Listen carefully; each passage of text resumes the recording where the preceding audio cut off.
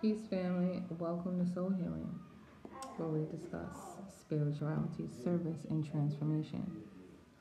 So, right now, we are still kind of sharing our experience in the Gambia and what we've been up to so far is getting my son enrolled in school. So, the first thing that I had to do was his father, who is Gambian, went ahead and got him his Gambian passport. And then magical nut. It's called a din. a din? A din. Oh, segue. This is din. The interesting thing about this is at the school that he's enrolled in, you can. When do you buy these? When is it? Like snack a break? time? During There's break. no such thing as snack time. It's a break. A break. During a break, they sell snacks, though, right? This is a snack. To Africans. But the thing about it is, it's not like pre-packaged something, chips or cookies or it's not. processed. It's a snack blah, here, blah. not in America. This is the snack you can buy. A dried, it tastes like a berry. It tastes like a date, kind of. You call it din? Din. So for how much do you pay? For five dalasi, you get like a couple handfuls. You get a couple handful of din, and that's your snack at school. Right off the tree. Isn't that interesting? Another interesting thing that I found is the books that come home for homework. There's black kids on it, the books. You see that? I've never in my life, having been educated from kindergarten through high school. Okay, let me talk. Through high school, through undergraduate, through graduate school, never saw a black face unless it was an author that I decided to read, or if it was a black history course. Never saw a black face on a textbook or a book of any kind. This surprised me for some reason. So the way that this works is, first you have to find a school, right? You have a child, you're looking for a school, you don't know anybody in the Gambia. And the way that we did it, although my husband is Gambian, he's been away from Gambia for 20 years. And we're not in a location, where he grew up. He grew up in a village. So he's starting from square one in a lot of ways too, because he doesn't know anyone in this area. So what happens is, my husband went to a local school in our neighborhood. Look at this. A local school in our neighborhood. And he talked to the person in charge of the school there and explained our situation, that we were from America and we were looking for schools for our two children. And so what this man did is he recommended two schools, one for my son, one for my daughter. And he actually met us at his school and went with us to the school that he recommended, so that my son could take a placement test to see what grade he would be in Gambia, because the school systems are different in America. When your child comes to Gambia, they will be tested to see what grade level they should be at. So my son was tested at the school that was recommended. It took a couple of hours. And they determined that he would remain in the same grade that he was in America, which is the 5th grade. He's 11 years old. So he was happy about that because he was so afraid that somehow he would test below the grade level that he was in America, but he's still in the same grade. Um, it's a private school.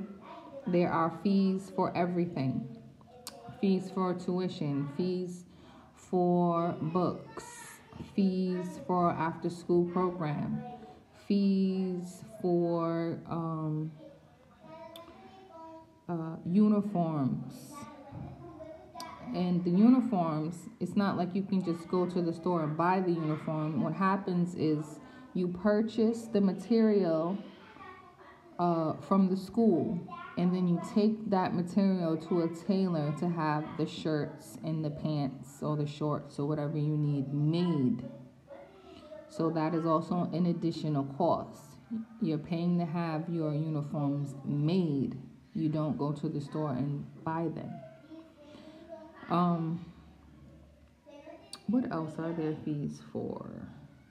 In addition, food.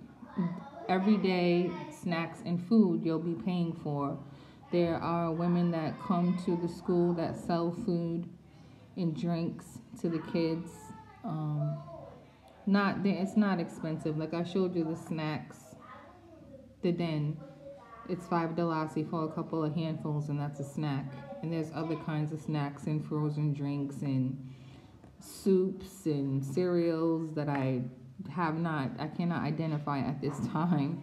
But all kinds of stuff that the Gambian women make and they sell at the school for a reasonable price for the kids. So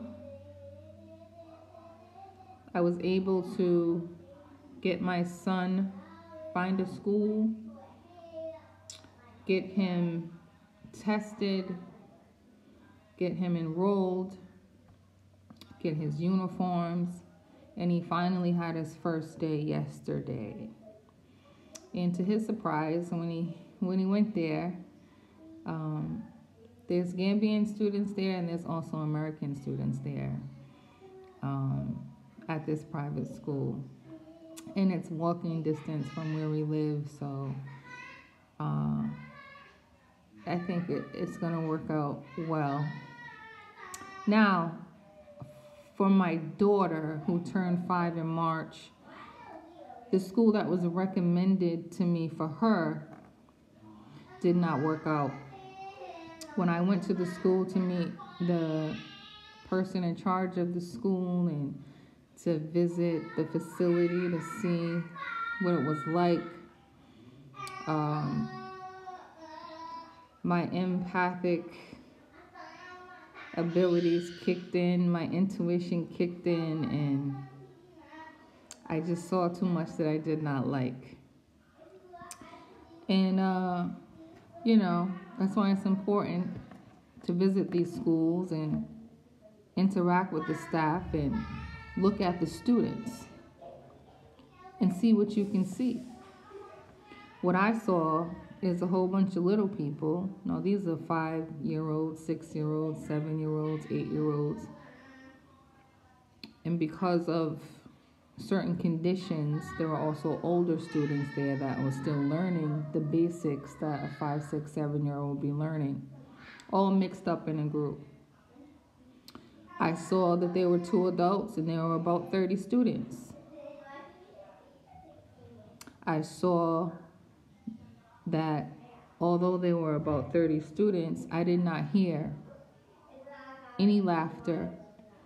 I did not see any smiles. I felt this eerie feeling and this heaviness.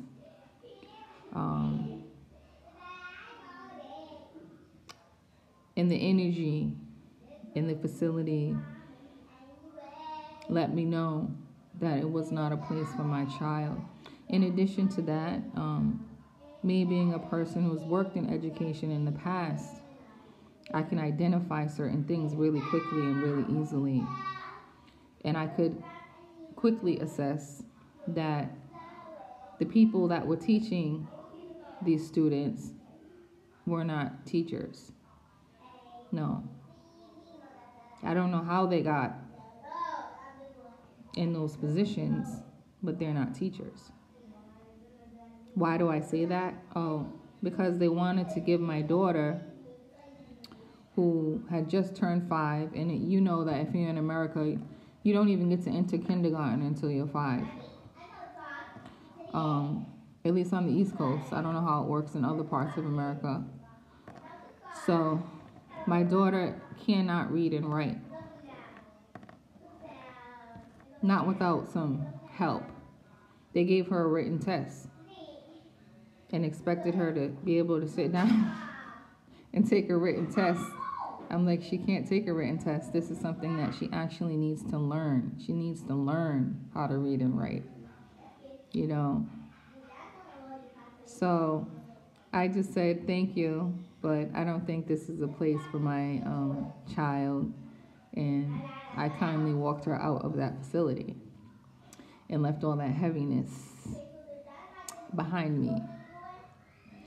So there's an upside and a downside here. I found one school that seemed to be a really good fit. You know, the kids are smiling, the kids are happy to be at school.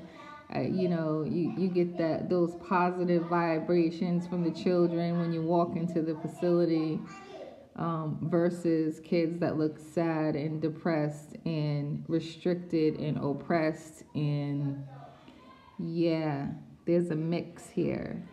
So be prepared, family. Be prepared.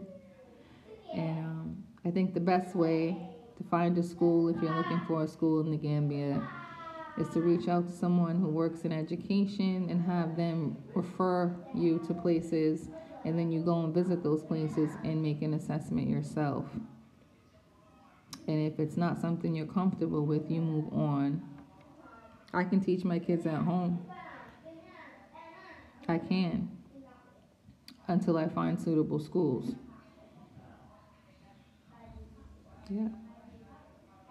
So, until next time, thank you for listening. Please like and subscribe. Stay blessed. Stay as positive as you can. Peace, family.